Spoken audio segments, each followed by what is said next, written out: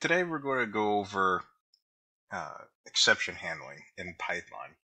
So when we talk about exception handling, we're talking about what's going to happen when an error pops up with either within the code or inputted by a user, how the program is going to handle that without completely stopping the program. So for instance, if you put some, erroneous algorithm into the project area and you run the program, uh, it's going to throw up a whole bunch of red syntax down here in the console area telling you what exactly you did wrong, or at least somewhat what you did wrong, or what error occurred.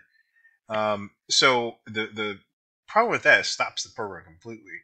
What we're going to try to do today is to show you guys how to prevent that from happening, or at least how to handle that internally. So let's go ahead and try out these structures. They're actually called try and accept structures. All right, let's try and accept statements. So let's start out with by doing an input error by the user, inputted through the console into the program. So let's make a relatively simple division program. So let's say try x is equal to the input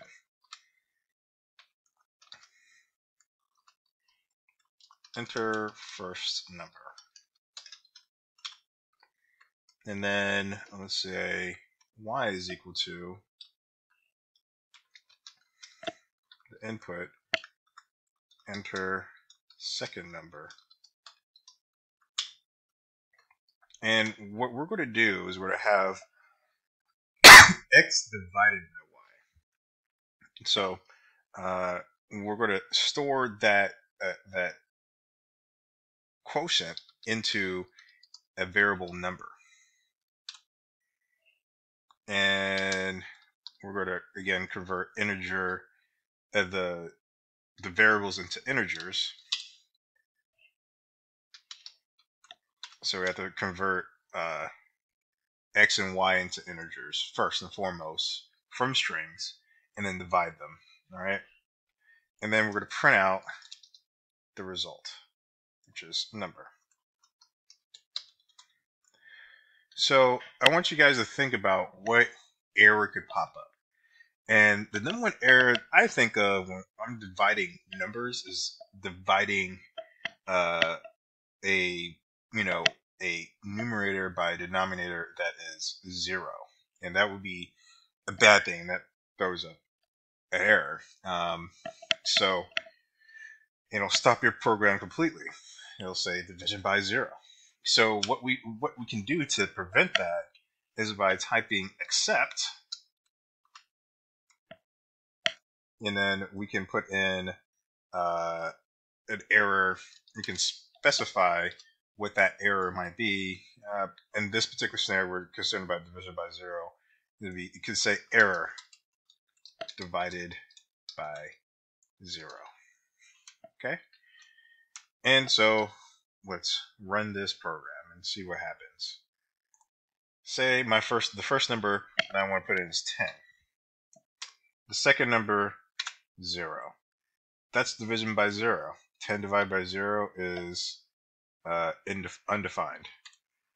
So here it's divided by 0. If I didn't have this expression, it would pop up as an error, and it would have all types of red syntax down here. So as a good practice in Python, we want to specify what exactly happened in that stopped the program or threw up an error. So what we can do is we want to say exactly what happened, why. There are built-in functions in Python that will tell you what error happened. So we can actually erase this and say we want to store the error that was thrown up in the variable, say error, and then we want to say there's a function called zero division error, right? And we're going to store that in air. So we can say accept zero division error, store that error in the variable air, and then we want to print out error.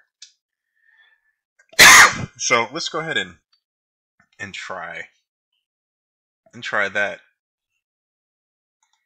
So let's say the number we want to divide by is 20, again by 0, and then this right here is what is thrown up into Python. So the reason why we want to specify what stopped the program, what error is thrown up, is that, you know, we don't want to just let things lie and the program stop and nobody knows why. And if this is a more complex, a way more complex and operational program, it would take forever to debug.